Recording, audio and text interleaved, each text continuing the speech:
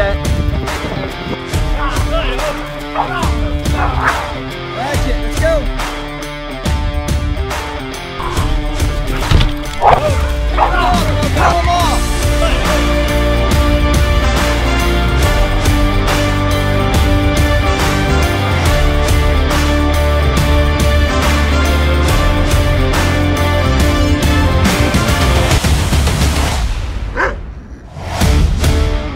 Canine Podcast.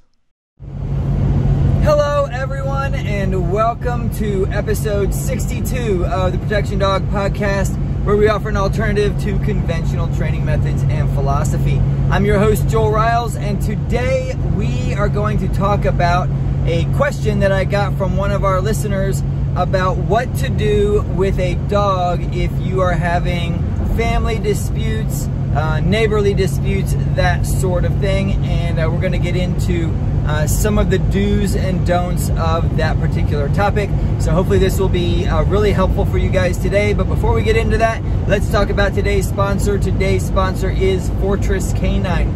Fortress Canine is bringing you peace of mind through protection dogs. So if you want a protection dog that you can also be confident that it's not going to bite when it's not supposed to, it's not going to bite anybody out in public, it's not going to do anything aggressive with your children or when you have guests over at your house, then we are the company you want to talk to. So we offer personal protection, family protection, and executive protection dogs. Our dogs start at $20,000. So I like to get that price point out there so that you don't call expecting a $2,000 dog. That's what we sell our puppies for. But we do try to make sure that we have options available for anyone who wants to get a dog to protect their family. And our protection dogs are sold through Fortress Canine. You can find out more information about our dogs by visiting our website, fortresscanine.com. You can email me at joel@fortresscanine. You can also text me at 813-836-9244. If you call and leave a voicemail, I promise to get to it in the next 6 months. But if you want a timely response, please text me.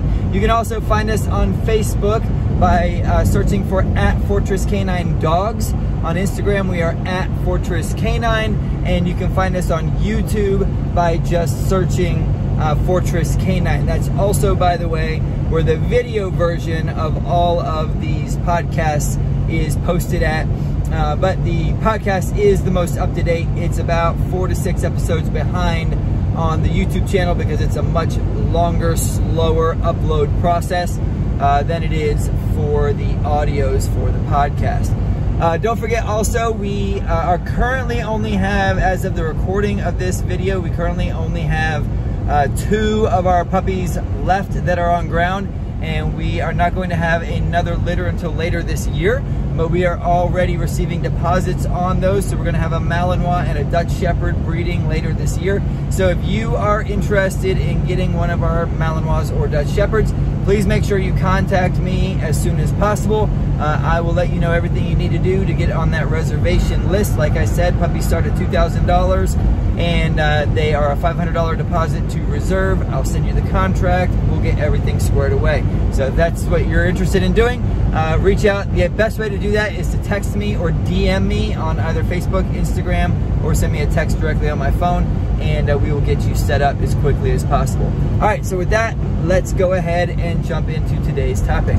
So I just realized as I was typing the notes out for this, I deleted the actual comment, which I was going to read to you.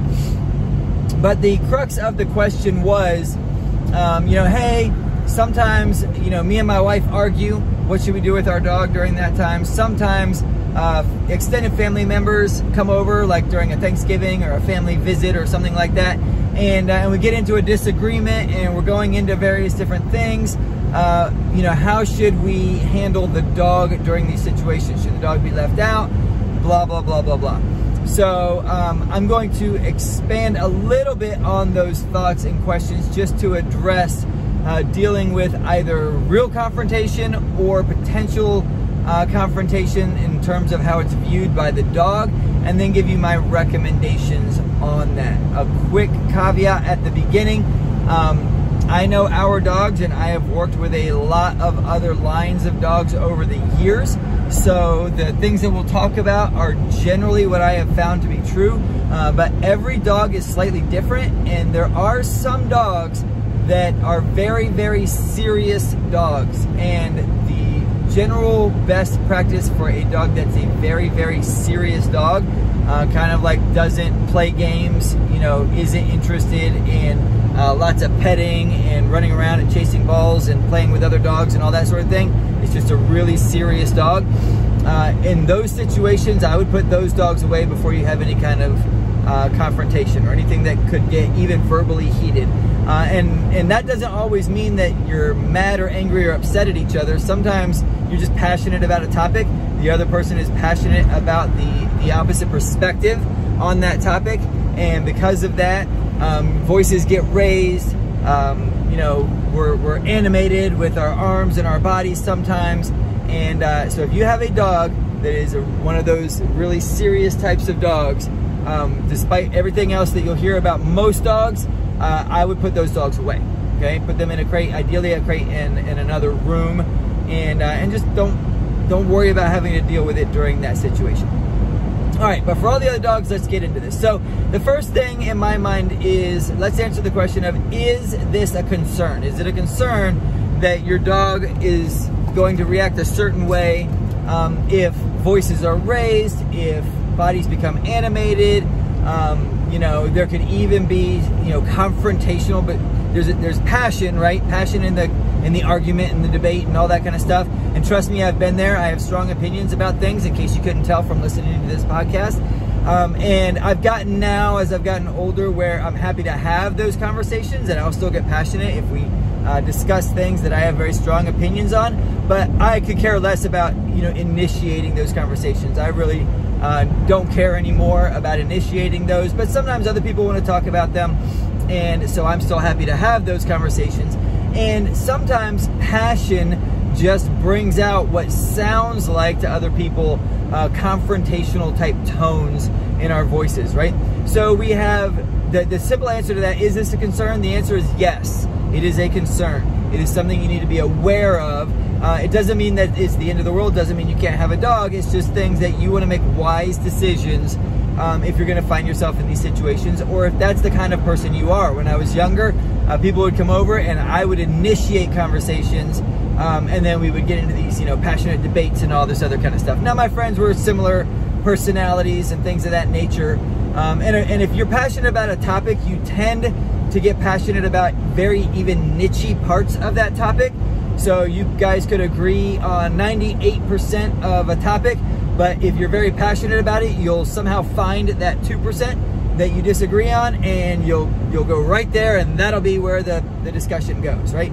And if you're a debater by nature, I'm kind of naturally a debater. I'm naturally a very logical person, so I think through a lot of the arguments before I ever have them, and therefore I tend to have more strong opinions, a stronger belief that I'm right because I've thought it out.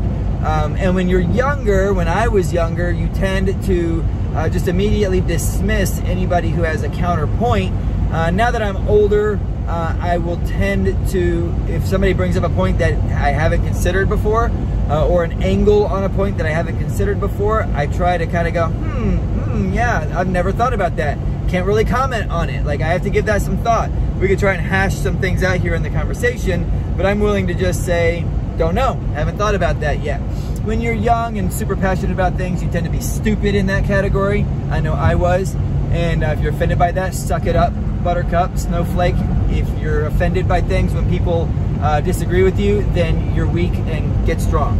But if this is you find yourself in this, and that's fine, everybody's different places, right? Then we need to deal with this. So let's get into some of these specific things. Family disputes. When I say family disputes, I'm talking husbands, wives, parents, children. If you live right next to, like, you know, your parents, and so it's like grandparents, parents, and children, things like that, I would include that in this.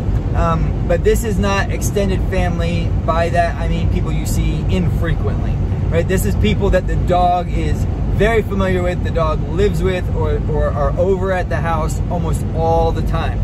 You may even include in this like very close friends if you and your very close friends are together 1 or more times a week, right? So they're over very, very frequently. So family disputes. In this particular situation, unless these people turn on you, which is largely unlikely when you have really close relationships, then I typically let the dogs get used to the environment, okay?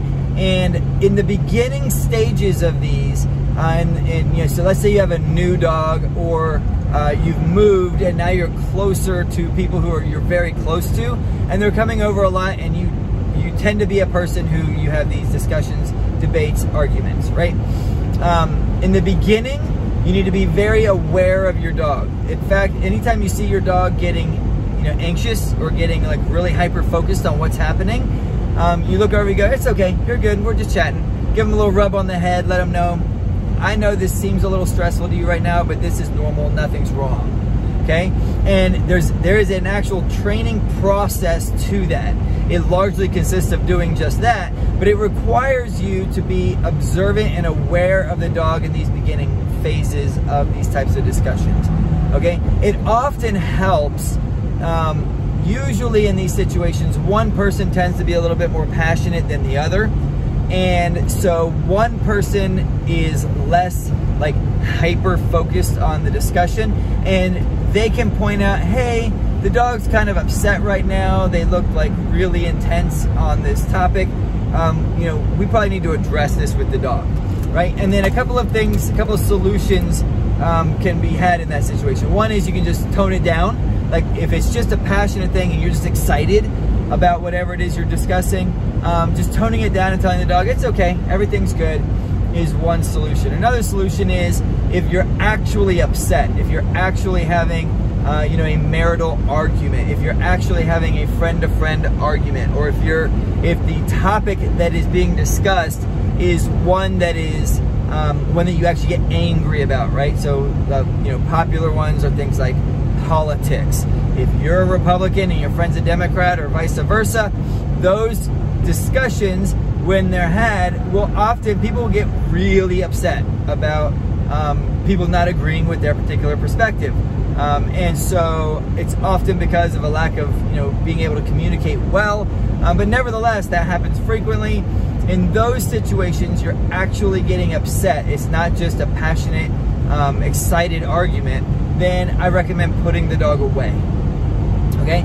And we're gonna get into some more details on what each of those things mean. But if you're just excited, my recommendation is, if you don't have one of those super serious dogs we talked about in the beginning, is just communicate with the dog. Don't worry, everything's good, you're fine. And if in a couple of 4 to 5 exposures to this type of situation, the dog is still showing a lot of like, I don't really like this very much, then I go, okay, yeah, in those situations, let's just go ahead and put them away, right? I will just say this right now, unless the person that you're arguing with actually attacks you and becomes an actual threat to you, you're never gonna go wrong putting the dog away, okay? That's your easy solution. But a lot of people don't wanna put their dogs away, so they wanna figure out how they can keep their dogs with them, even when these types of situations happen.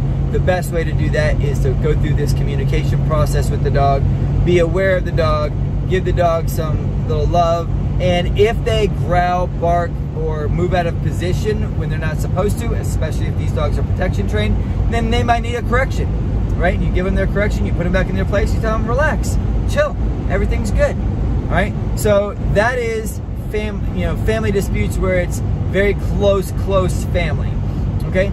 Extended family. Now you may feel very close to extended family, but when I'm referring to extended family, I'm talking about people who your dog does not see very often. So maybe every 3 months to a couple times a year, okay?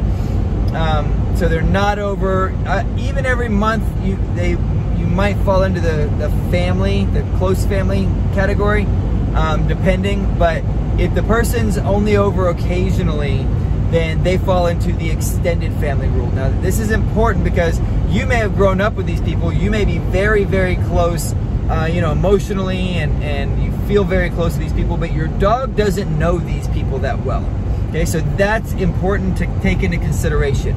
Your dog only sees these people every once in a while, and if every time your dog sees these people there's some kind of confrontation, your dog is going to develop a strong dislike for these people. In fact, every time they come over, your dog may bark at them or may growl at them, or may just like take a blocking position on you, between you and them. Okay, if your dog is acting that way, then my recommendation is put the dog away.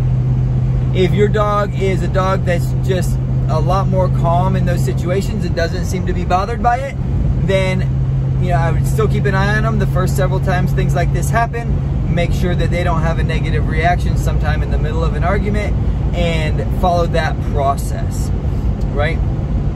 But be aware, these dogs they're not humans. They don't have human thoughts. They don't have human emotions. It's not that they don't have any thoughts or emotions, but they're not human thoughts or emotions. And so be very, very cautious about leaving your dog out in these situations until they've proven themselves a couple of times. All right? And depending on who these people are, sometimes these people are still very trustworthy, and sometimes they may not be that trustworthy.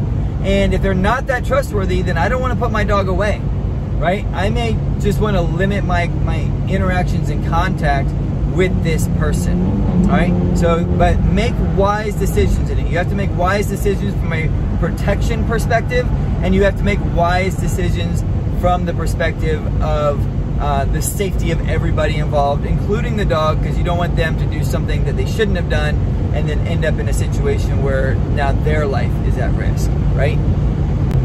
All right, and then we have the situation that I'm most asked about, which is, what about roughhousing in the house, right? So sometimes people have kids that like to roughhouse, teenagers whose friends come over and they like to roughhouse. Sometimes parents, do a lot of kind of defensive training with their children. And so to the dog, it may look like, there's a fight going on, depending on the situation, how far that you're advanced and all that sort of thing, right? So roughhousing is one of those things where, for me personally, I trained all my dogs to be okay with me roughhousing with my children, or them roughhousing together. Okay, and I did it exactly the same way that I described earlier with, it's okay, leave it alone. But the first several, I'd say 12 times we're roughhousing. We're roughhousing, but I'm keeping a close eye on the dog the entire time, right? And they start to get a little uncomfortable. They start to kind of creep forward toward what's going on. I say, no, it's okay, get back to your place. Everything's fine, right? You're vocal in that situation. You do not want your vocal to be really mean unless the dog has messed up like 4, 5, 6 times in a row, okay? Then you might need to like phooey that, get back to your place. But as a general rule, I want my mannerism in communicating with the dog to communicate, don't worry, it's fine, right? It's okay, go back to your place. We're just roughhousing, okay?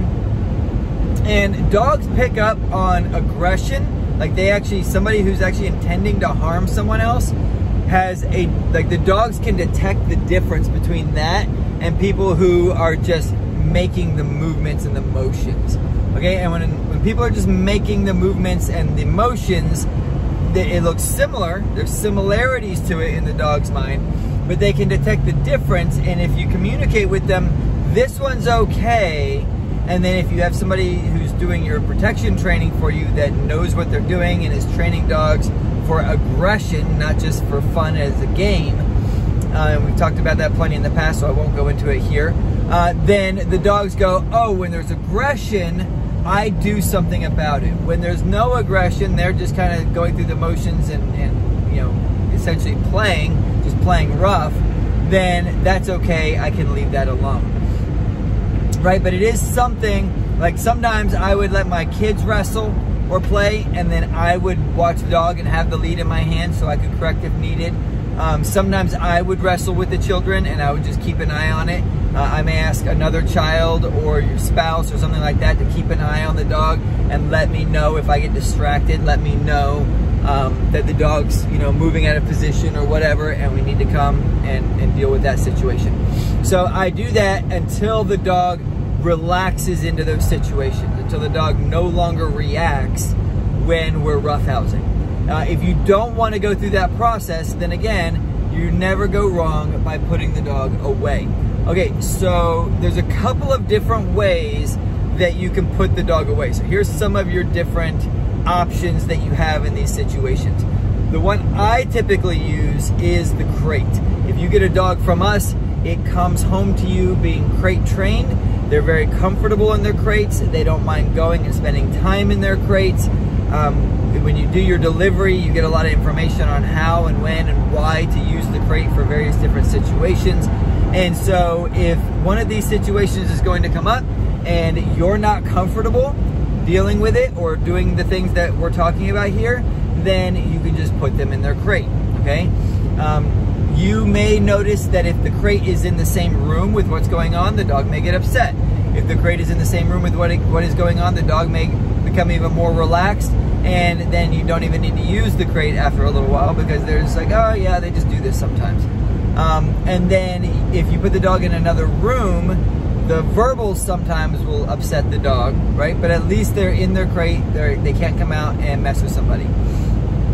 If you have not crate trained your dog, putting your dog in a plastic or a wire, just the metal wire crates, is probably not going to work really well, depending on how upset your dog gets. Dogs can break out of both of those types of crates pretty easy if they really want to, okay? Those crates contain a dog when a dog is content to stay in them, and they may push against it a little just to see if the door is open or whatever, and if it is, they might wander out. But if they're really intent on getting out of a wire crate or a plastic crate, especially an adult dog, puppies not so much necessarily, but adult dogs, they will break those things to pieces and get out of them, okay? So if your dog is getting really upset, and especially if you use a plastic crate and they break out of a plastic crate, you're gonna need to go with something much more heavy duty and hardcore. Something like a gunner crate or an impact dog crate, or one of the crates that are designed to hold dogs that are trying to escape them, okay? But if you do your crate training, if you want to know how to do crate training the way that we do it, you can go on to canineacademyonline.com. We have a whole section there on how to do crate training with your dog. It's very, very helpful, very useful. I highly recommend it if you don't already do it. But crates are a great way to do it, but if you're going to use the weaker crates, and I use plastic crates all the time, but I have dogs that are crate trained and are very comfortable in their crates. All right, so the other thing that you can do, the other option you have, is use a different room or separate the situation from the house versus outside, okay? So different room first. So if you're gonna use a different room, you know, some people have a room that they put the dog in, right? It might be the laundry room, might be something like that. So instead of using a crate, a lot of people just have a room in the house, and when they leave the house to go to work or different things like that, they use this room as kind of like the dog's room, and the dog goes in there and stays in the room, and all that kind of stuff.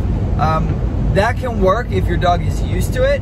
Oftentimes what I hear when people have a, quote, room for the dog is they usually, like on an interior door, they're usually just thin sheets of wood with a real kind of frail frame that's built, and they kind of glue the sheets of wood on the frame, so if you wanted to kick it or punch through it, it wouldn't be that difficult to do. And if you have one of those doors there, a lot of times the part of the door on the inside where the dog is and spends a lot of time, there's giant holes in it, right? Because the dogs get anxious and they try and break out of it. If that is your dog, then this option may not work great, right? You might want to put the crate in that room and have a crate and the door closed or something like that. If your dog is very comfortable in the room and does not react that way and does not try to break out of the room even without a situation happening outside, then putting the dog in the room can be a really good option. Another thing, and this applies to any kind of like friendly debate / roughhousing, okay? So, you know, when you're having actual arguments, you know, where people are actually upset and angry with each other, it's a lot harder to plan these kind of things out. But when you have a dog where you're just debating, or the kids just want to roughhouse, or you want to roughhouse with the kids, putting either the dog outside, like in a fenced-in back area, you know, someplace where you trust that they're gonna, you know, be safe and contained. That's one option, and it's always a good option. And then the other option is, and I did this a lot with my kids when they wanted to roughhouse, is not because of the dog per se, but just because I didn't want them roughhousing in the house all the time, is I'd say go outside and wrestle, right? Go outside and do your, you know, Nerf gun wars, or your sword fighting with your plastic training swords, or whatever it was that they wanted to do, and they wanted to whack at each other or shoot, you know, the Nerf guns at each other and all that kind of stuff. I would just say go outside. I don't want that in the house, right? You're gonna swing that sword and it's gonna knock something off the counter or whatever, and then I'm gonna be upset. So, and then the dog stayed inside, kids went and played outside, and it was never an issue, right? So separating the dog from the situation, obviously it removes the concern that the dog would have a negative reaction. Now, if you do that a lot and the dog does not see these interactions hardly ever, because you're consistent, you just either put the dog out or have the kids or whoever's gonna be roughhousing go outside and do it in a separate place. Understand that because the dog is not exposed to that, if the dog is exposed to it, you know, accidentally or whatever happens, and there's a situation where all of a sudden now the dog's in the house and that starts up, the dog may get upset, the dog may bark, the dog may growl, that sort of thing, and you need to be aware of that sort of thing, okay? So, you know, having a protection dog can be very, very safe, just like having a gun in the house that's fully loaded can be very, very safe. But in both situations, you have to make wise decisions and responsible decisions to make sure that somebody who shouldn't have that gun in their hand doesn't get it. And in the same manner, make sure that the dog is not exposed to a situation for the first time when they're being set up for failure rather than being set up for success. Okay, so that is another way of separating the dog and, quote, putting them away. Then the other thing, and we've mentioned this briefly, but I'll just kind of go through the process a little bit here, is training the dog to relax in these situations. Personally, I want my dogs to be trained to only bite in 2 situations. If I tell them to, that's situation number 1. And situation number 2 is if I'm physically attacked, okay?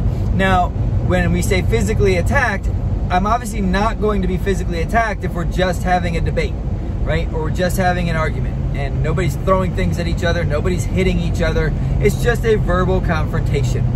In fact, I want my dogs trained to deal with verbal confrontation in a very positive manner. By positive, I mean they just go, sometimes people have verbal confrontations, right? And they just stay relaxed and calm throughout that situation. You may, if you have a protection dog, find yourself in situations and positions where you're in a verbal confrontation where you and the other person have no right to have a physical confrontation. The other person has no intent on having a physical confrontation, and you don't want a physical confrontation. And so therefore, there's maybe some kind of verbal altercation, you know, get back, stop following me, whatever the case may be. You're an idiot, go away, I'm leaving, you know, and you're yelling at each other. But there's not a true threat, and there's not going to be direct confrontation. A dog, a protection dog especially, but any dog should observe that, be aware and alert to it, but should not respond unless there's actual physical contact, unless you're actually attacked, right? So that's my opinion on how we train dogs and how we want things to happen when we have protection dogs, okay? Then the other thing is when I tell them to. So as the human, I may see the person I'm having a altercation, a physical or verbal altercation with. Maybe they draw a gun, or maybe they pull a knife or something like that, right? And in that situation, I may decide to send the dog to bite, and they go and bite. Other than those 2 situations, I don't want any of my dogs biting, okay? And that's how we train our dogs. That's how we stabilize our dogs. We run our dogs through lots and lots of situations so that they learn that they only do it when that happens, okay? Then, if you do that, then in all these other situations, they should be relaxed, okay? So what we do is initially I expose the dog to these situations where it's almost like a mock situation, and I have control of the dog. So either I'm holding the lead, or I have the lead draped over something that I can easily reach and get to, and we're mimicking the situation so that the dog is hearing elevated voices, all of that sort of thing. but they're not allowed to respond. Now, if you have a protection dog, whether it's been trained by us or somebody else, and you've never done this type of thing before, you want whoever the dog may potentially target to probably have some kind of protective equipment on. Now, you can do this by putting a muzzle on the dog. You can do this by having the person have like some kind of bite sleeve or maybe a jacket or something like that. Depending on the training that you've had in the past, that may actually amp the dog up more. But again, I want my dogs to be safe and stable even when they see what looks to them like a bite suit. Often it is an actual bite suit, but if you live in a place where it's cold in the winter, everybody looks like they're wearing a bite suit in the winter time to a dog. So just be aware of that. That's the training process I do. So I go through, I do mock type situations with the dogs, then I do low level, more actual situations with the dogs, then we do more intense actual situations with the dogs. And throughout the process, the dog is to remain calm, not to bark, not to growl, not to bite, not to lunge at the person or any of that sort of thing. And if you do that process correctly, then your dog just goes, oh yeah, this is no big deal. My person's not being attacked and I haven't been told to bite, so I'm gonna be aware, I'm gonna be alert, but I'm not actually going to do anything. And then dealing with interpersonal conflict in general. My advice to my clients whenever they come and they get a dog from us and we're doing their dog delivery is you win every fight you don't have. And what I mean by that is, and I've probably mentioned this in other episodes, is, you know, any fight, it doesn't matter how good a fighter you are, how trained you are, any fight, some kind of fluke thing can happen and you lose and the other person wins. And that could be you lose and get knocked out. It could mean you lose and get knocked on the ground and kicked until you're unconscious. It could mean you lose and get shot. It could mean you lose and get kidnapped, okay? There are no guarantees in fights. End of story. No guarantees. You cannot find somebody. If anybody guarantees you a result in a fight, they are a false trainer. They don't know what they're talking about. They're an idiot, okay? Because there are no guarantees. You can stack the odds in your favor, but that still doesn't mean there's a guarantee. So if you're going to get in a fight, that means there's a potential you will lose. You know what fight you never lose? The one you don't have.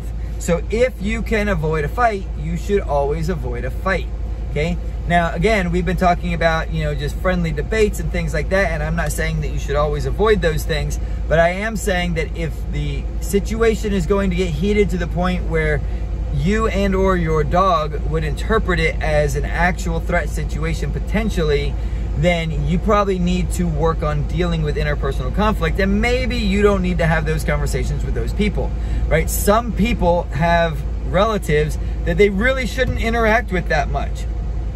And, you know, some people get upset when I say that kind of stuff. You can do whatever the heck you want to. It's your life. I don't care. But if you are around people who you get in very heated discussions with, very heated debates and arguments with a lot, and it's not your spouse, which hopefully you don't get in those kind of arguments a lot with your spouse, but if you get in those situations a lot, you probably are thriving off interpersonal conflict, which is not a healthy thing. I'll just leave it at that. If you're finding yourself being pulled into them, like it's your spouse's family and you have to go over for Thanksgiving, but you know that the people that are going to be there are people that you don't agree with on a lot of topics, and you get into heated debates, just have the courage to say, I'm not going. And I mean, it's your choice. You live your life however you want. But in my opinion, you're a fool if you continue to go to those situations frequently. You're setting yourself up for failure. People that are hyper opinionated, like me, are not going to be convinced by your other heated arguments, right? How many times have you ever heard of, seen, or experienced yelling at somebody else to prove your point and they go, oh yeah, you're right? Whenever we elevate our vocals, whenever we elevate the situation, what it almost always does, 99.999 to infinity % of the time, what it does is it creates an emotional response in the person where even if they would have agreed with us previously, they will resist it and won't agree, even if, you know, they realize we have a better argument, because they've been emotionally set off. You've angered them, you've emotionally triggered something in them. I hate the stupid triggered word, but you know, in this particular situation it applies. And they go, now I'm mad, I don't care what you say, I'm not gonna listen. Right? And all they want to do is yell or argue back, and they're gonna double down on their points, and they're not going to listen to anything you say. So it's unproductive. So if that's where you end up finding yourself, if it's me, I don't go. I don't go to a lot of family events. I don't go to a lot of other public events because I'm not interested in being in those situations. If you want to be in those situations, just understand that's the risk that you take if you decide to do that. All right, so I hope these thoughts have been helpful for you today. If you have a dog, I hope this has helped you work through some of the questions and concerns that you might have in these situations and has given you a plan for what you can do in the future.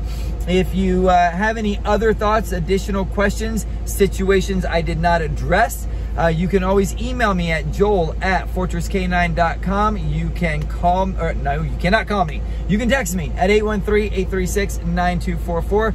You can find more information about both our companies by visiting fortresscanine.com or canineacademyonline.com. And you can follow me on Facebook, Instagram, and YouTube by searching for both our companies. So until next time, I hope this has been helpful. Remember to train hard and stay safe.